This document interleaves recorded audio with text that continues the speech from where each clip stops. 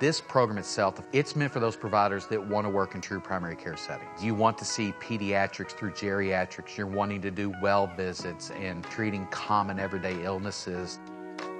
I am still in practice as a nurse practitioner, as are all of our faculty in the nurse practitioner program. That practice also informs my teaching. Clinicians who continue to practice stay up to date on science and evidence-based practice and the best recommendations.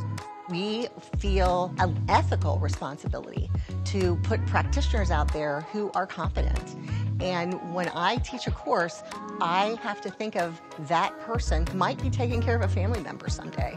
The good thing about it is they can do it on their own time. Nurses work odd hours, odd shifts. It fits into people's schedule a little bit better than having to go to a brick and mortar school. But you're still getting the same academic rigor that you would if you were an on-site student.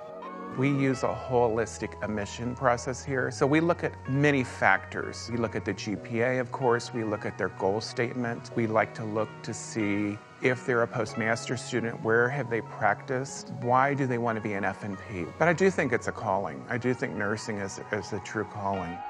I always joke around with my students that if they pass my tests, that they can pass the boards. I think our high pass rates are attributed to the faculty. We are very invested in you, and we want students to succeed. Just simply putting classes up on the internet does not make it online learning. Not only have we been an online program for many, many years, we have also been a nationally ranked program for many, many years. We are ranked 11th nationally for the best online MSN programs. And we're ranked 4th for online MSN programs for veterans. I can't expect the students to be the best if we're not trying to do the same for ourselves.